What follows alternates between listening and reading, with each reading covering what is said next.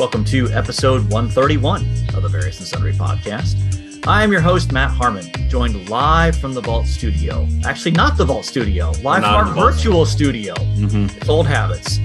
By my good friend, my colleague, my co-host, and the man who is seeking to grow the best grass in Columbia City, John Scott Sloat. Doc, what's going on this morning? Well, we have a special episode today. We should probably clarify for we might have some people who don't normally listen to the podcast who are listening today because we have an esteemed guest. So we should probably clarify that when I say you're seeking to grow the best grass in Columbia, that's not a drug reference. Yeah, it is not a drug reference. No, it is literally the best lawn in Columbia City. Yes, So probably helpful to clarify that. But indeed. If you're new to the show or if you're old to the show, you can find us on Twitter at V&S Pod. You can email the show, various and sundry podcast at gmail.com. You can find us on Facebook and on YouTube at various and sundry podcast. So we are joined by a special guest today. Our guest is Randy Newman. He is the Senior Fellow for Apologetics and Evangelism at the C.S. Lewis Institute. He has taught at several evangelical seminaries, and after serving for over 30 years with Campus Crusade for Christ, he established Connection Points, a ministry to help Christians engage people's hearts the way Jesus did. He has written numerous books and articles on evangelism and other ways our lives intertwine with God's creation. He earned his MDiv and his PhD in Intercultural Studies from Trinity International University. So, Randy, welcome to the program. It's great to be with you. Thanks so much. Yeah. So, Randy, I'm trying to think how far back do we go in terms of we met through Campus Crusade. Yes. But I'm trying to remember how far back that goes. Well, I think it was maybe around 2004 or so, because I remember we did a conference. I was with faculty ministry, and I think you were pursuing your PhD at the time. And I think you had been on staff with Campus Crusade, but then you were doing graduate work, and we had this program with kind of connecting with grad students, I think, so somehow I remember that conference. It was in Atlanta. Maybe that's where we connected, but, and then you and I have taught together at a couple of different staff conferences and then just stayed in touch. And I remember one summer you actually were teaching a whole bunch of us or helping all of us who had already taken seminary Greek, trying to resurrect that. And we read Greek and most of us just grew in admiration for Matt Harmon, because we thought, either he's brilliant or we're all morons, and probably both. So I mean, but so it's been a long time, and it has. Glad to reconnect again. Yes, absolutely. And so as our regular listeners know, we have been working through Randy's book, Mere Evangelism. Let me get the title right. 10 Insights from C.S. Lewis to help you share your faith. And we will talk a good bit about the book here in our interview. But I wanted to start with having Randy just tell us a little bit about your background, how you came to faith in Jesus, and we'll start there and we'll kind of move on from that to your ministry background. Sure. Well, I grew up in a Jewish home, grew up in suburbs of New York City, and was raised Jewish, and didn't hear anything about Christianity at all, other than the fact that they believed very, very different things than we did, and we didn't believe in Jesus. That may be the one strong lesson. And so I really didn't connect at all with any Christians in any thoughtful way until I was in high school.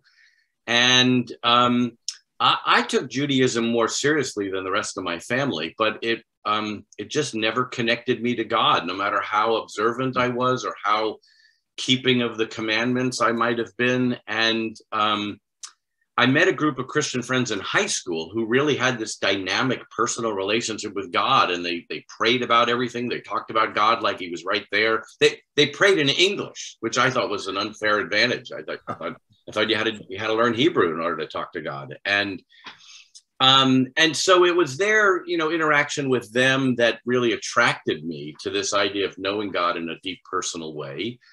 They suggested that I read the New Testament, and I stayed a million miles away from that because I had been trained by my rabbi that was an anti-Semitic book. They suggest I read some book by some British guy named C.S. Lewis called Mere Christianity.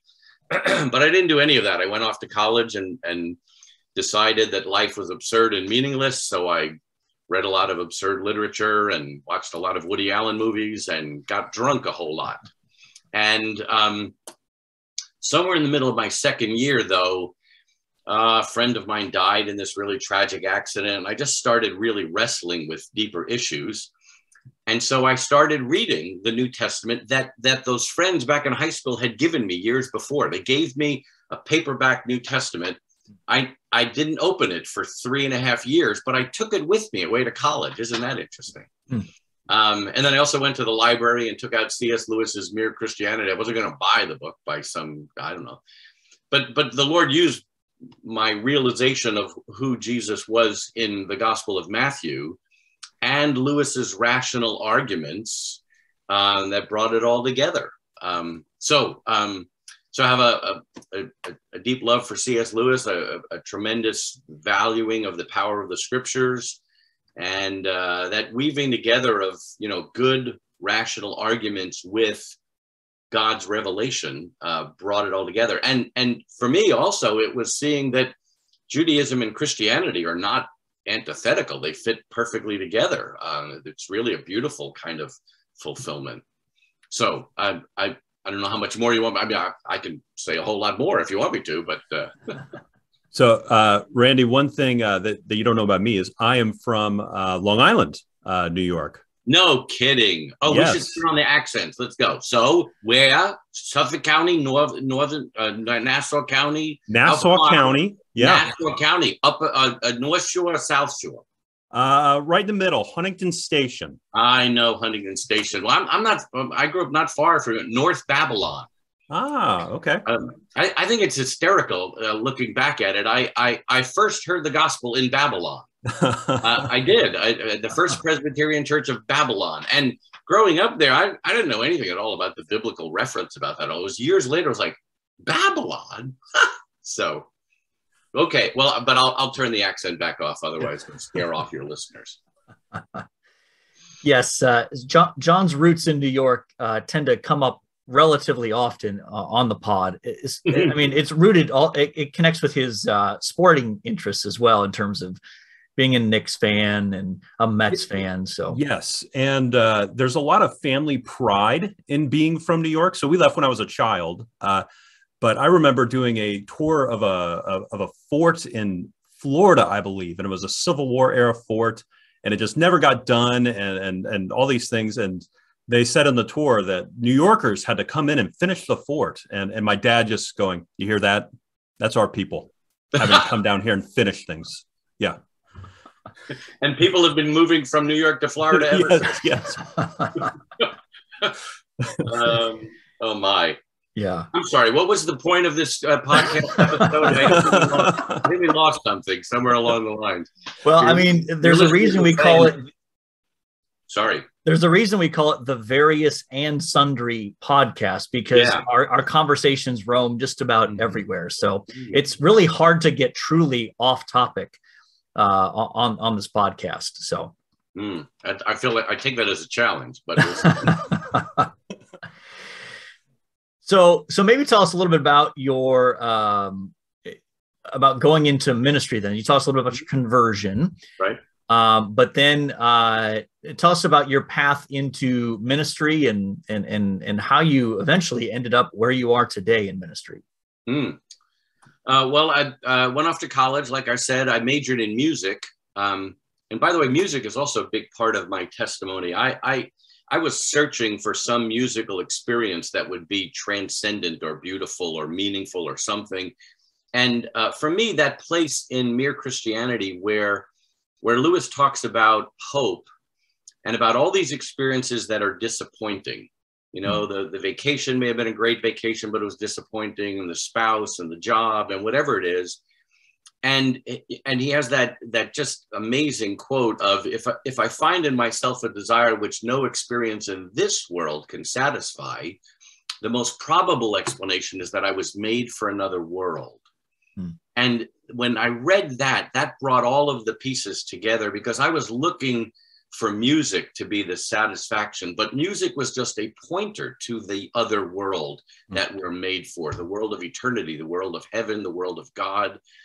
So when that happened, it changed my perspective on music. I mean, I finished my degree in music and I worked for a couple of years as a music teacher, but I was also volunteering for Campus Crusade and leading a Bible study in a dorm. And that was just so much more dynamic and exciting for me. There were students there from all over the world, and it was, you know, that was more a sense of calling than being a music teacher.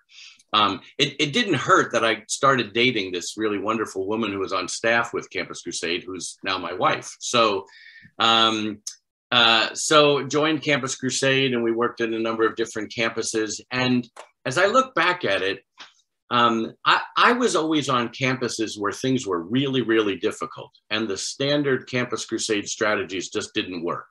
I was always on the East Coast in big cities, significant Jewish populations, Catholic populations, international students. And the success stories that I heard in Campus Crusade were places in our country where standard evangelistic ideas just bore more fruit, the Midwest and the South, you know, so, and that's just a cultural reality. So I had to experiment and try things because none of the standard stuff was working. And in particular at Towson State in Baltimore, I was given a lot of freedom by my leaders to experiment and try things because nothing else was working.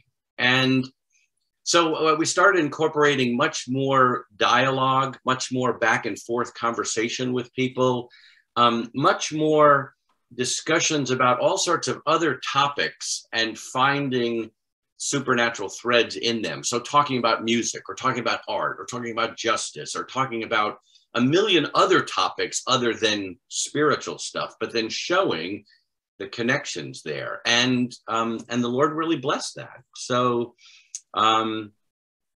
somewhere in the midst of all of that, some people encouraged me to do some writing. I was doing a lot of teaching about asking questions in evangelism. And I started saying, sometimes I think the questions we ask, or answering questions with a question rather than an answer, may be more fruitful for engaging people. So I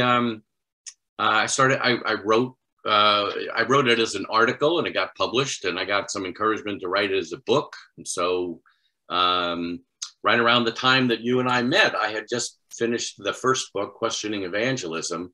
And that has just opened up a lot of really wonderful doors to help encourage people in reaching out to non-Christians God has placed around them. I should also dive in with, I'm just not one of those extroverted, bold evangelists. I just, you know, I don't know, maybe you remember from your time with Campus Crusade, Matt, the speakers we always heard, at least in my ears, they always made it sound like evangelism was easy and natural and every day, and they couldn't imagine not evangelizing. And I remember, I can imagine not evangelizing. I have vivid images of what that could look like, and it looks really kind of nice. So I struggled with it. I still struggle with it. And I find that sometimes sharing that and telling people that I'm a fellow struggler kind of encourages and helps people. So that's kind of shaped where things have gone. I don't know if I'm leaving parts out. You know, I think you intimidated when various and sundry. I feel like I've got to cover all the various and all the sundry. I don't know if I'm doing that. So you were on staff with Campus Crusade / Crew. until how many years ago? So probably about 8 or 9 years ago. Okay. And then where did you go after that? Right. Well, I live in the Washington, D.C. area, and the C.S. Lewis Institute started here in this area, but we also have other locations now around the whole world. One of at the time, their president, Tom Terrence, heard me speak at a church, and he said, I think your approach to evangelism really fits well with our discipleship program. We still have a year-long discipleship program. So I started doing some speaking for them, and the book Questioning Evangelism opened up some other speaking things. And after a while, I couldn't do everything. I mean, it was just too much. And it seemed that the Lord was really leading us to say goodbye to Campus Crusade. It was a great experience, learned a ton. And so now I do much more with the C.S. Lewis Institute and then some other teaching things. So for the last 8 years, it's been that my home base is the Lewis Institute, but then, like I said, the Lord opened up a bunch of other teaching things, and I've been able to write a few more books to help people think more about evangelism. Excellent. John, why don't you jump in? We ready to jump into the book? Let's do it. Yeah. I mean, it's a natural segue, I think. So, I mean, Randy himself is a professional podcaster. So, I mean, we are in the presence of a professional here. So we amateurs have much to learn from his professionalism here. Yes. Listeners don't know this. We forgot to hit the record button earlier, and we had to start over.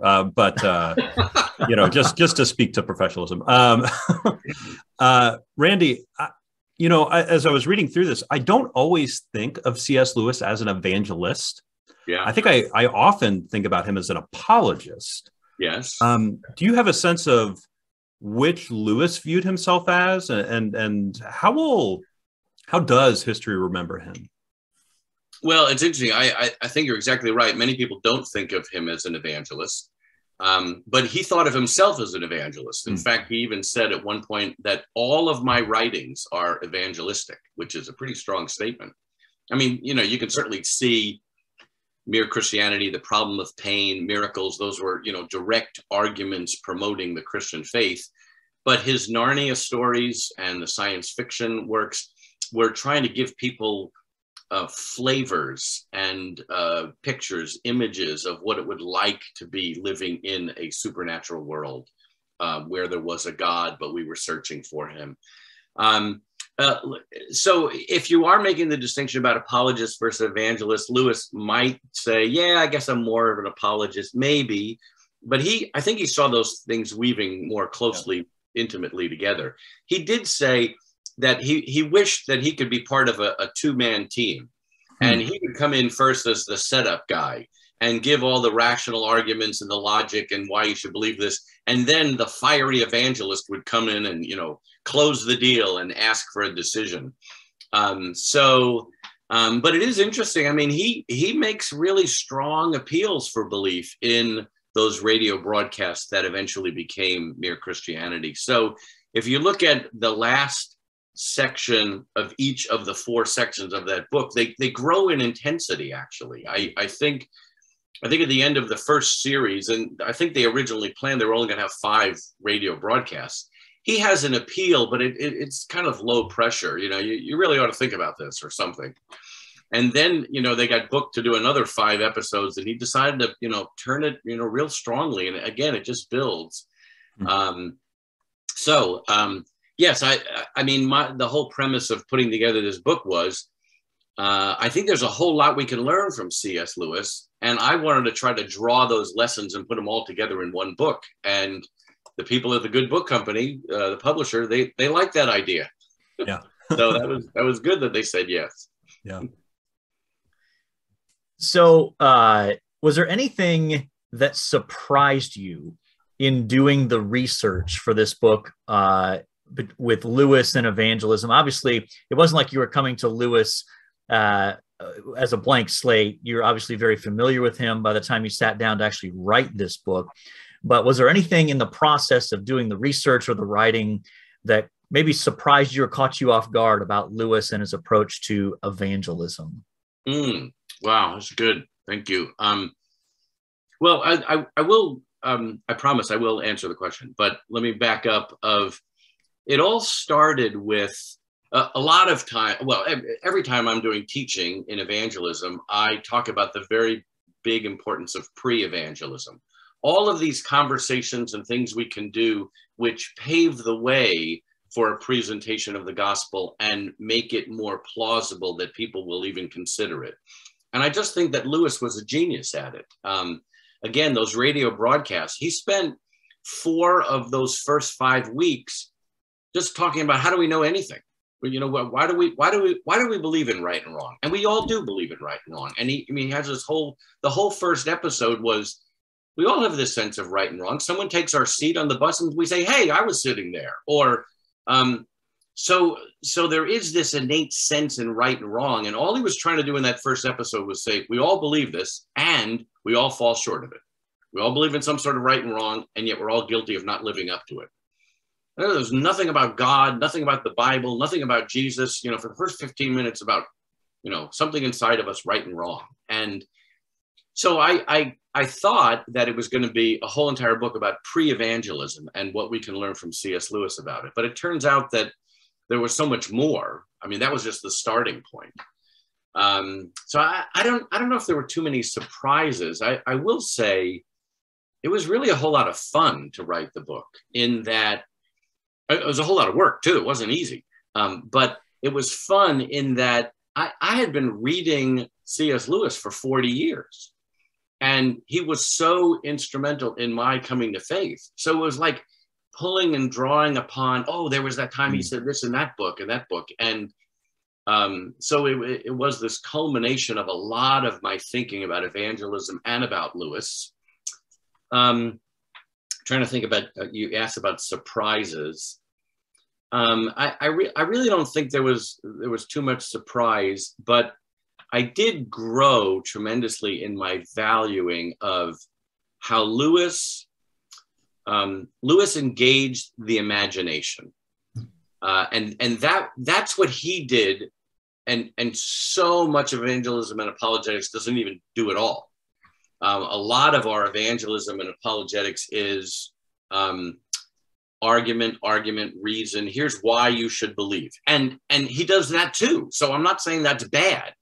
But along the way, Lewis wove in a million analogies so that in addition to people getting convinced, I really should believe this, he also gave them experiences and feelings of, this is what it would feel like to become a Christian. And so that's the challenge, I think, for us, is as we're telling our testimonies, as we're talking to people, it's not just reason. It's picture, imagery. There's one big long list that Michael Ward put together of all the different images Lewis used in his various writings about what it means to become a Christian, or what it feels like. And it's like laying down our rebel arms. It's falling at someone's feet. It's drowning and having someone throw us a life preserver. It's turning full speed astern.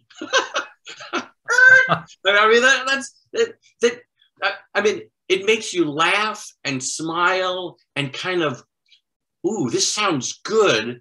I really wish this were true. Before, maybe it is true. So that, I think that was the area that I grew the most in.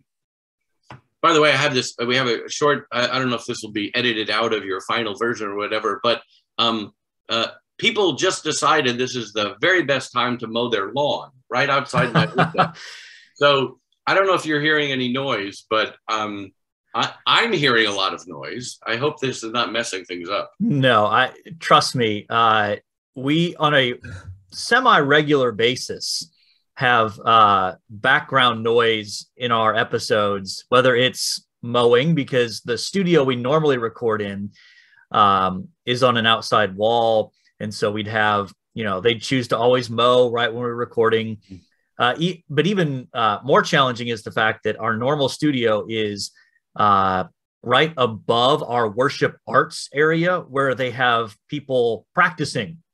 And so we will often have unintentional musical accompaniments faintly in the background. Okay. All right. Okay. So, all right. So our listeners are more than prepared for ambient noise. All right. And us talking about it. We end up talking about the ambient noise all the time. Yeah. So. Boy, this is various and sundry. Okay. Yeah. Randy, something that stood out to me several times throughout the book is how much space you gave for, like, all right, I want you to pause and reflect on this. It was nearly every chapter, if not every chapter. And that got me curious. What role does sort of that pre-reflection on the evangelist, what role does that play in evangelism in your framework and thinking? Oh, I think it's a huge part. By the way, I'm very encouraged to hear that you noticed that, because the original plan was that every chapter would have at the end, like a separate thing, points to ponder or application points or, something like that. And I remember thinking about that, and it's like, I always skip those pages when I'm reading. And so I don't want to do this because I just think people will never read them. And, here's 5 steps to take. Oh, no, please, let me go on to the next chapter. So I wanted instead to weave it into the prose of the chapter toward the end. And so, yes, because I wanted to make this, I didn't want this book to have the only effect of, wow, C.S. Lewis really was a cool guy. The end. No, I mean, I want people to go, okay, wait a minute. Well, who do I know any people that might respond to that line of reasoning the way Lewis responded to Tolkien when they said, etc. So that's one part of the answer to your question. The other one is, I think a lot of people have this idea that our task as a witness for the gospel is we have a prepared presentation, and we know it really well. And when the opportunity comes, it's like, push the button, da-da, here it is, there, I evangelized. And there is that aspect about evangelism. There is the proclaiming of a gospel message, and we need to be very clear and concise. But there's a million ways that we can arrive at that, or a million objections that people might have. And I think the more we can think through, well, let's see, what might they ask? Or how might they say that? Or if they say this, what would be something that I could say? How does the gospel shine its light on that aspect of life? And so I make much of Peter's statement, always be ready, for anyone who asks you. And so I think that can be tremendously helpful, of just preparing our mind of, if they say that, well, the last time that came up, here's what I said, and it didn't work very well. I think I need to come up with a different answer. So I just think there's a whole lot of that we need. I think, I don't think I say it in this book, but in some of my teaching, I say, I think some of us think of evangelism as, it's like learning how to ride a bicycle. At first, it's really difficult, and you keep falling down and getting hurt or whatever. But once you got it, well, then you don't even think about it anymore. It's just natural. You get on a bicycle, and I don't think that's the way it is. I think it's much more of, boy, every situation is different, and yes, the message is the same, but how I articulate it and how I come to it, and where do I need to clarify? What are they going to be more hung up about this aspect of things or this aspect of things? And so it's much more of a coaching kind of thing rather than a learning a skill and now I've got it. Mm-hmm. So I wanted to, you mentioned this earlier. I want to circle back to this because this was an area that I thought was especially insightful. Is in the book, you talk about what you call clues. And so I wanted to have you explain what you mean by that and why they're helpful in evangelism. Yeah. Well, and again, I think this is one of the very a strong suit of Lewis that has not been used a whole lot by a lot of other people. So the whole first series of radio broadcasts, he put underneath the banner of right and wrong as clues to the meaning of the universe. So he's saying there's something that we all innately kind of know, right and wrong. Well, and isn't that a beautiful word, clue? A clue kind of opens up the possibility of, oh, maybe it's pointing in that direction. And so then, and then you read a lot of other of Lewis's stuff. So beauty is a clue. Why is the world so beautiful? And people longing to connect with each other in close friendships. Friendship is a clue. The kind of intimacy that we hope for in marriage is a clue of a greater intimacy. And so he spent a lot of time pointing at the clue and helping people appreciate it, and then saying, here's how it's a pointer. And again, you know, that for me, it was the beauty of music and the disappointment of music.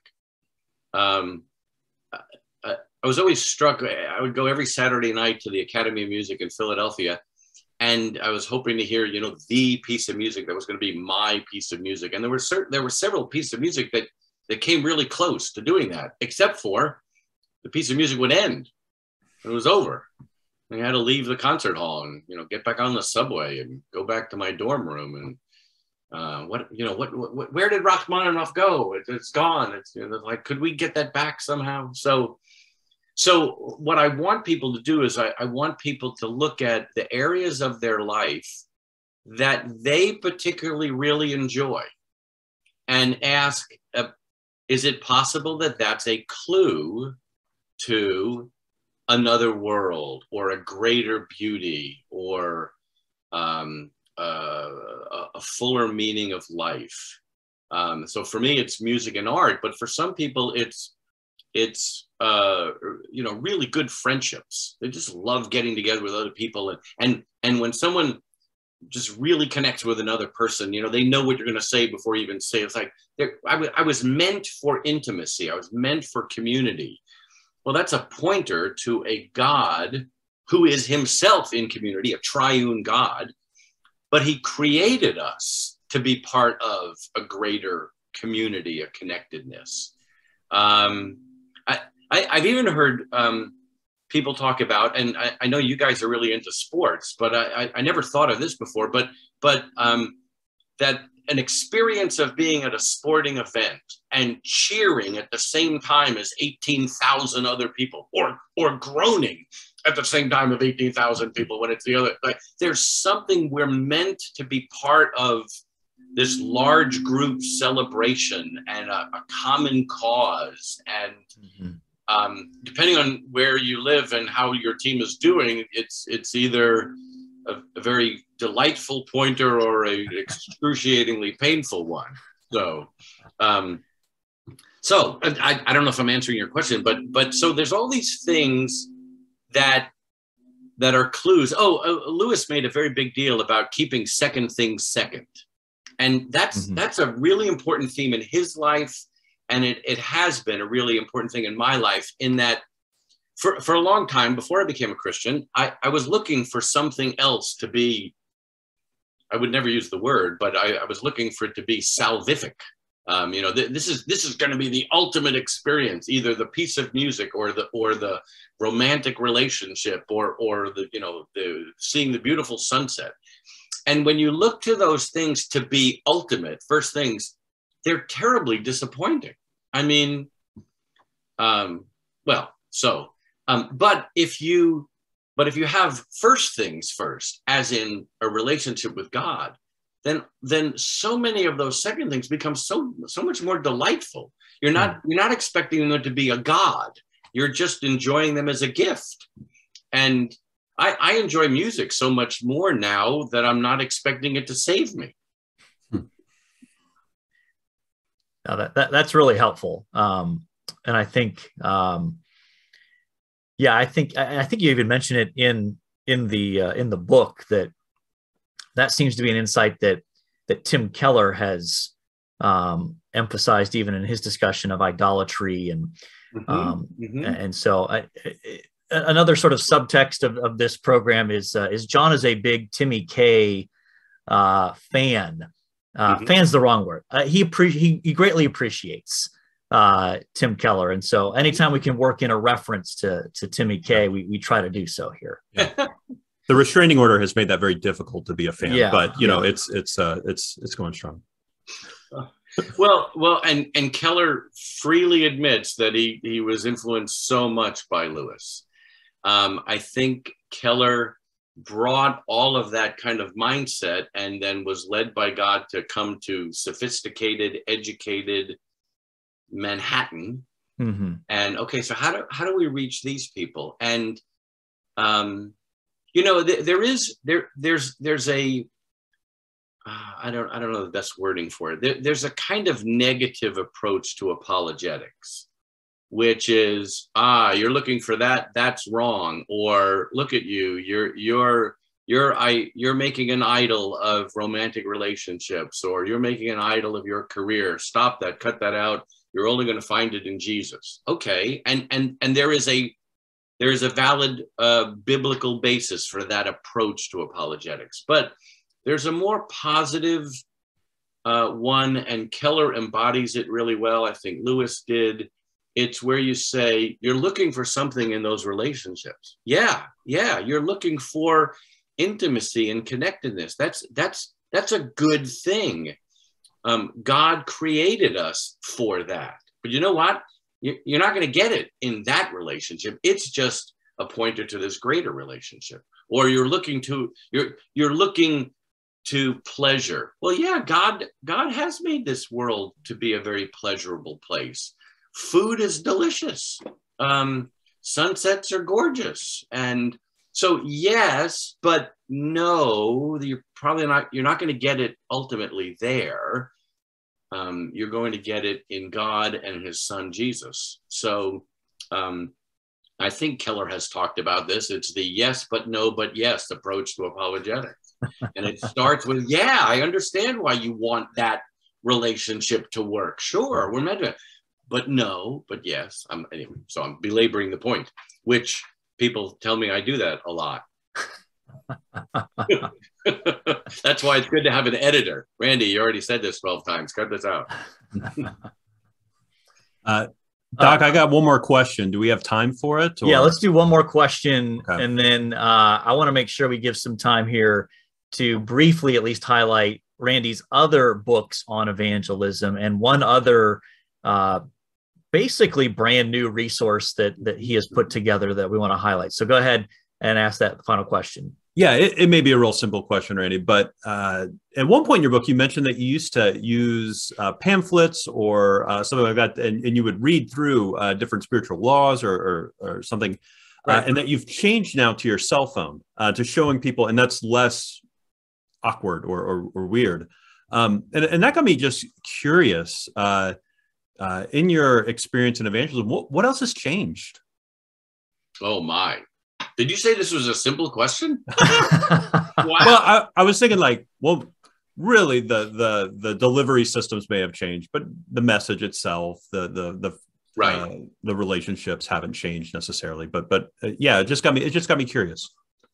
Well, I will be able to keep this brief. Two things is I think for a lot of people, the starting point is different.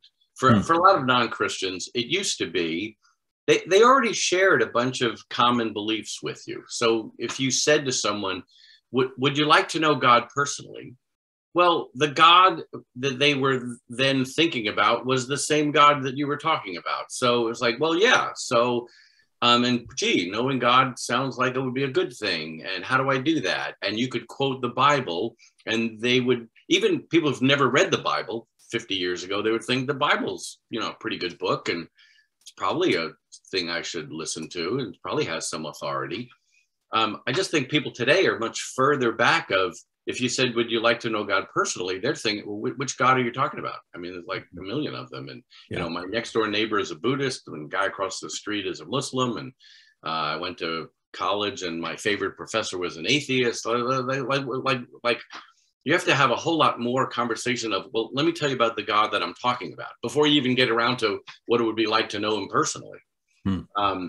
So the starting point is further back for a lot of people, not always, not everybody, but if I can say it, our world is a lot more like Athens that Paul faced in Acts 17 than a Jewish culture like Paul faced in Acts 13 in a synagogue. And if you study and contrast those two approaches, it's a different starting point. In the Jewish synagogue, he didn't have to say, now here's the God I'm talking about. They already knew what God he was talking about.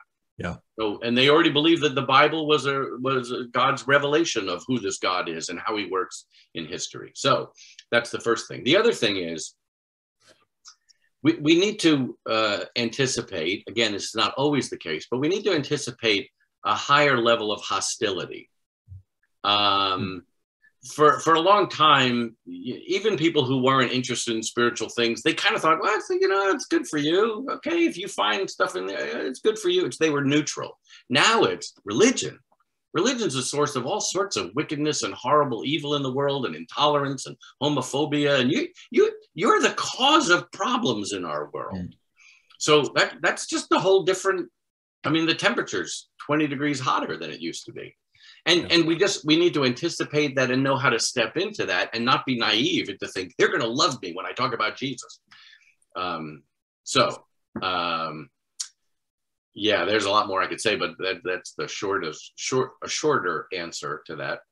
Yeah. Thank you. Yeah, that's helpful. All right. I want to end this section just by doing kind of rapid fire on Randy's books here. So I'll name the title, and Randy, if you could give me like a brief, like 20 to 30 second snippet on what it's about and why it might be helpful. So challenge accepted. All right, here we go. First one, questioning evangelism, engaging people's hearts the way Jesus did. Well, it's the whole idea about making evangelism much more of a two-way dialogue and using questions for delivering our message. Okay. Corner conversations, engaging dialogues about God and life. A book that is now mostly out of print and not all that terribly relevant. I'm sorry. So if you read it, you're among a very select few.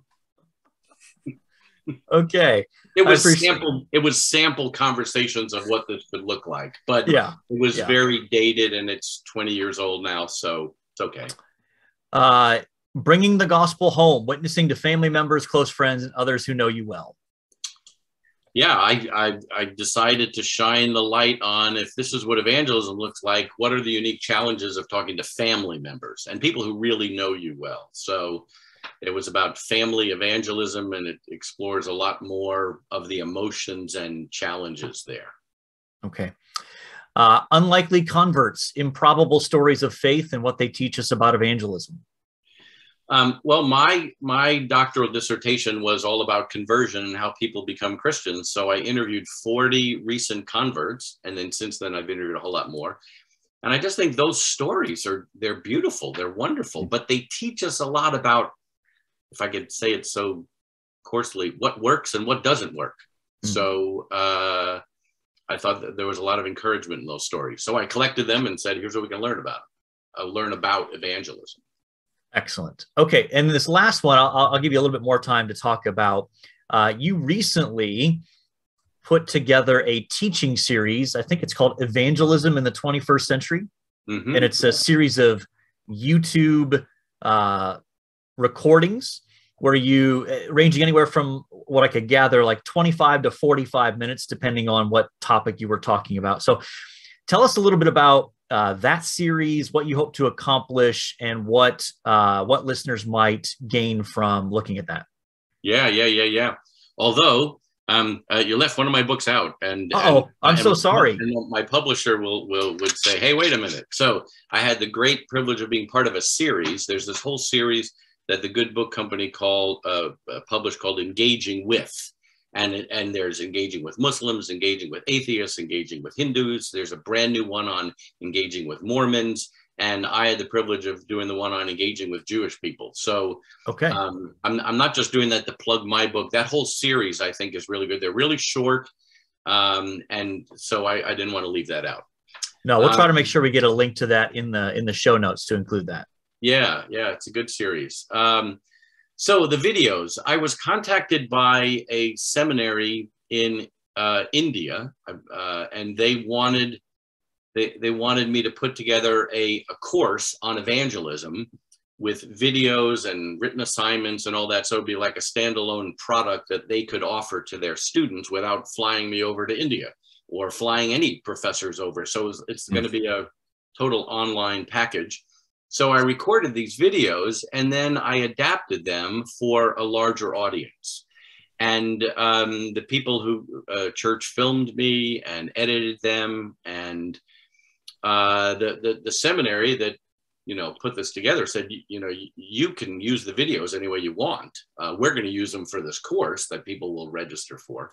So I just thought, this is great. And again, the people who videotaped it and edited at this church helped me put it together to be on YouTube. And it's a way to get evangelism training to a lot of people who may probably never go to seminary and may not sign up for a course, but here, just in their home, watch 8 30-minute videos about how do we think about evangelism? What are the unique challenges in our world today? And it was a great project to be a part of. And I'm praying that God uses it in ways that I can't even imagine. But it's just getting evangelism training to anybody who wants to find it on YouTube. Excellent. Yeah, we'll have a link to that in the show notes as well. Link to all of them. We'll link all of them. That's right. And it's important because, you can't just search on Randy Newman and assume you're going to get this version of Randy Newman. You might get some other Randy Newman, right? Yeah, he wrote the music to Toy Story. There's this other Randy Newman, a composer. He wrote the music to Toy Story. He wrote the song Short People, which has anybody under 5'8" really, really mad at me. So yes, that's that other Randy Newman. I am kind of curious if people go searching on YouTube for that Randy Newman because they really like the theme of the television show Monk. He wrote that. It's like, oh, here's this other guy. He kind of looks a little bit like him. Could this be the same guy? And so who knows? Maybe the Lord will use it in very odd ways. I think that'd be fun. Yeah, you never know. You never know. All right. So, Johnny, ready to move on to one thing you liked? Yeah. You want me to go first? I want you to go first. Yep. All right. So recently I had a flight from Fort Wayne to Phoenix, Arizona, and had the opportunity to watch a movie that I think came out probably 8 to 10 months ago that everybody was talking about, that I had no idea what it was, but got to watch it and really enjoyed it. I watched Dune on the plane. Never read the book, never even heard of it before the movie came out. So really, really enjoyed that movie. Yeah, I've not seen the movie. I read the series of books when I was a kid. Oh, really? So I'd be curious to go back and watch that at some point. But it was visually stunning. Okay. All right. And we've invited Randy to join us in our One Thing You Like segment. So, Randy, do you have something you'd like to add in terms of one thing you liked this week or recently? One thing I liked this week. Well, I've kind of picked up this hobby of photography and going out and taking pictures. And almost a full year ago, I had a chance to go to a photography workshop at the North Rim of the Grand Canyon. Oh, wow. I took a whole bunch of pictures and it was really, really fun. And then they were sitting in the camera forever. And I thought, no, I really want to put this together and get it printed up in a book. So I finally, I forced myself, I've got to do this before a whole year goes by.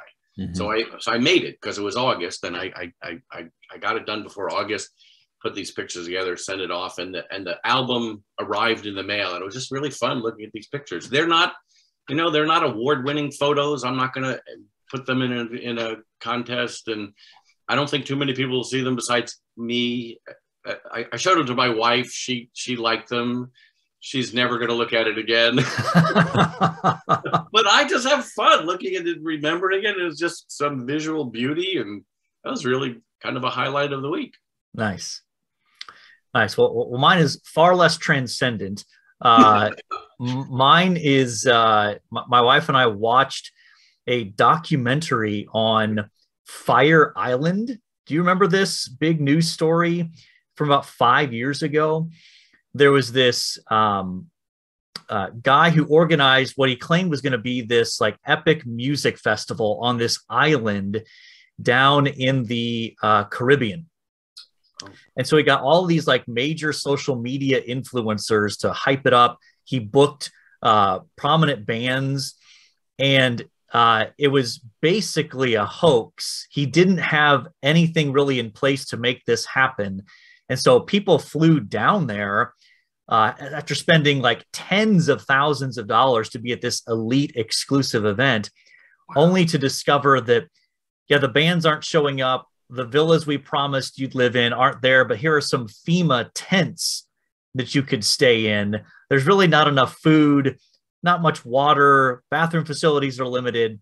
And so it was just this documentary kind of walking through this fraud. And so the guy ended up getting sent to prison for wire fraud. There was some like shady financial stuff going on, but just fascinating to see all of that together. So where was that? Was that on? It was on Hulu.